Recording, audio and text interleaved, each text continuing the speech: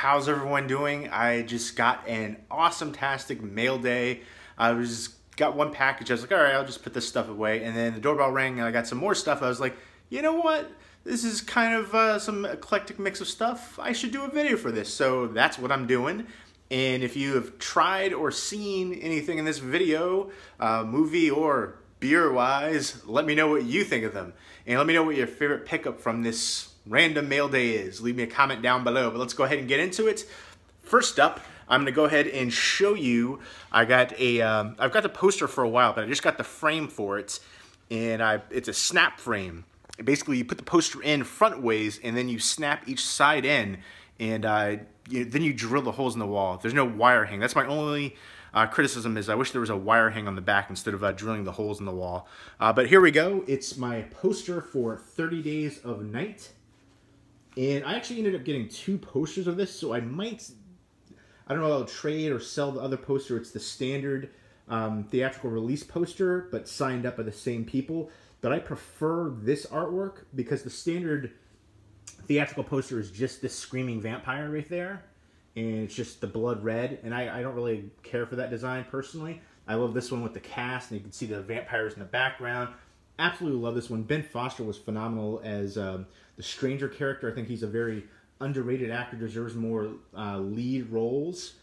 And but the only thing I don't like about this one is where it says on DVD, Blu-ray, high def, and PSP. I could do without that, but the rest, I love this look to the poster better. I sent this in to get signed.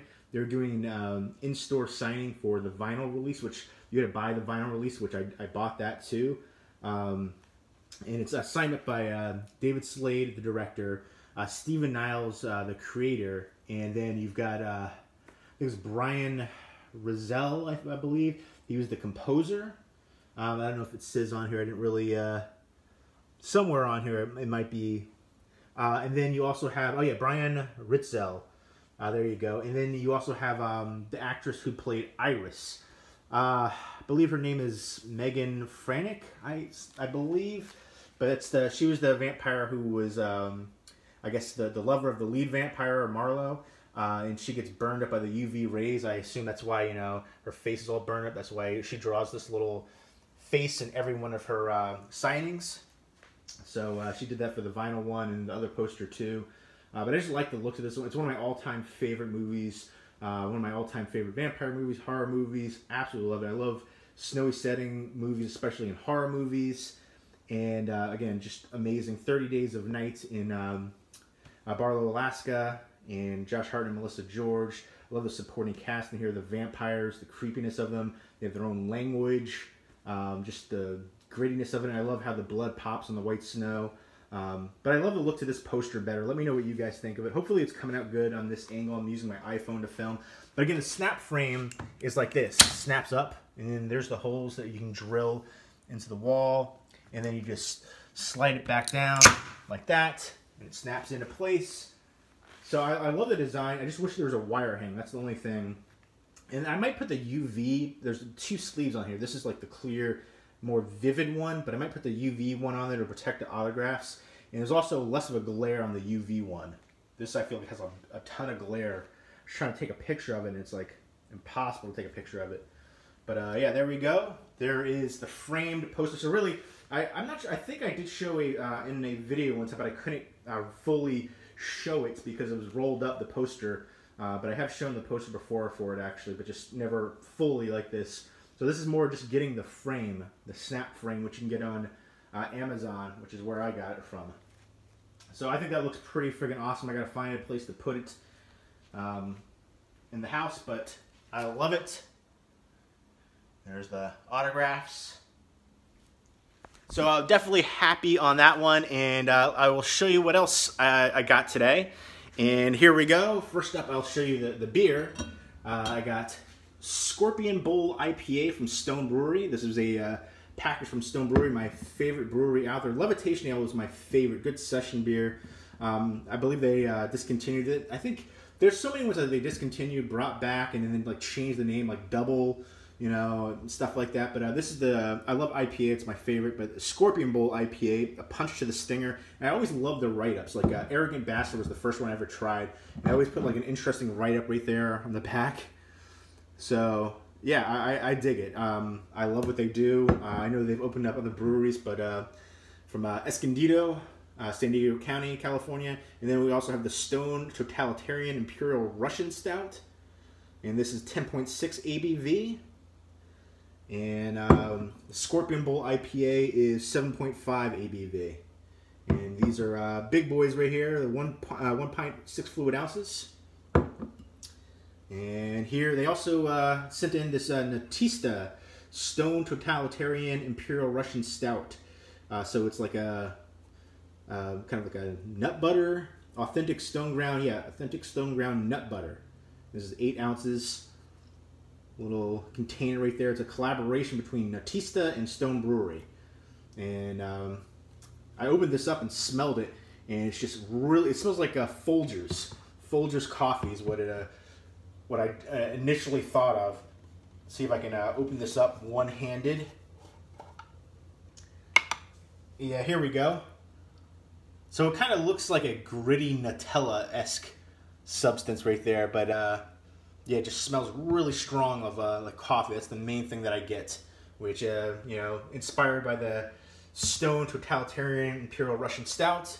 So I think that's cool when they do any kind of oh yeah, it smells like coffee big time. Any kind of collaboration like that. They've done collaborations with a bunch of other companies before, so pretty cool. And if you like coffee and, you know, peanut butter, Nutella-esque nut butter spreads, you'll probably like this Totalitarian Natista Imperial Russian Stout collaboration from Stone. So pretty cool. And then I did get some movies. I got some movies, and I'll show you that. All 4K Ultra HD. Got the Best Buy exclusive Steelbook for Saving Private Ryan. This is the 4K Ultra HD one. These are all from Paramount. I actually do have the standard 4K edition for it too that came out, and it is amazing. It maintains that, you know, initial integrity and grittiness and dirtiness of like the war film that is Saving Private Ryan, which is for me one of the greatest war movies ever. Love the cast in here, the leads, the supporting cast.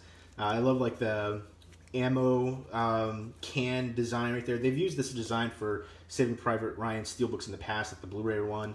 But this is Best Buy exclusive. Love the heck out of this 4K release, the movie. So really wanted to pick up the steelbook for it. Glad that I could. A lot of times the Best Buy exclusive steelbooks go out of print. People try to jack up the money for it.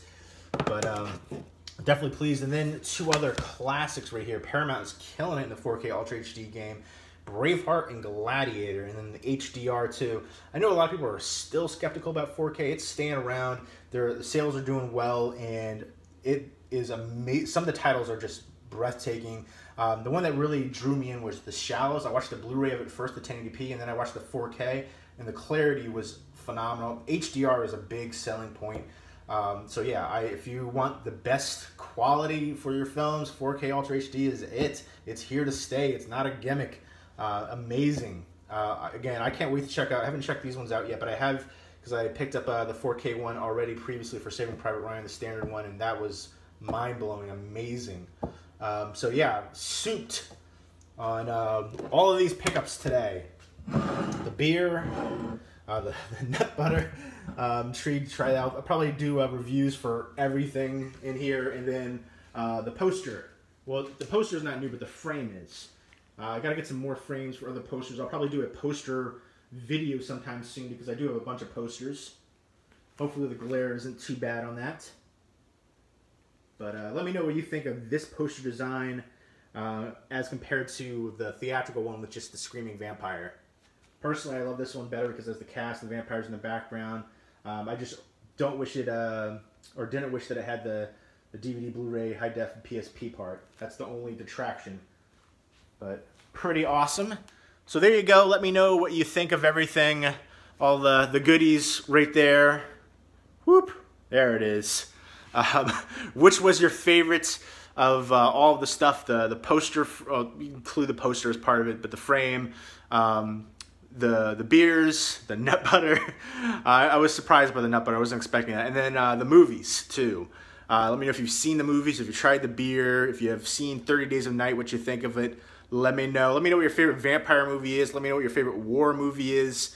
These are some all-time great classic films right here. All of them are just, for me, some of my favorites for non-horror. Horror is my favorite genre, but I love all genres of film, but these would be in some of my top lists for sure. Classics right there.